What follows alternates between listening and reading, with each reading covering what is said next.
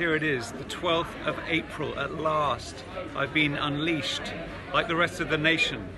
I'm allowed to eat out. So I've come to Stanley's here in Chelsea to do that thing that so many of us have missed. To look at a menu, to order food, to sit outside and have a glass of wine. And here, actually, it's a very beautiful spot. There's flowers on the ceiling and we've got lots of beautiful warmers.